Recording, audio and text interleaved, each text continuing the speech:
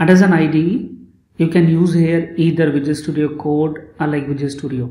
So the Visual Studio Code you can download from the Visual Studio Code official website, that is code.visualstudio.com, and Visual Studio you can download from visualstudio.com. So here I will recommend to use Visual Studio Code because it is a complete full-fledged Angular element. So it is a JavaScript element. So for the JavaScript or like TypeScript based element, I recommend to use Visual Studio Code. But I will show you the sample of Visual Studio as well. So as per your convenience, you can use the Visual Studio Code or like Visual Studio. But mostly I will use here Visual Studio Code in this session.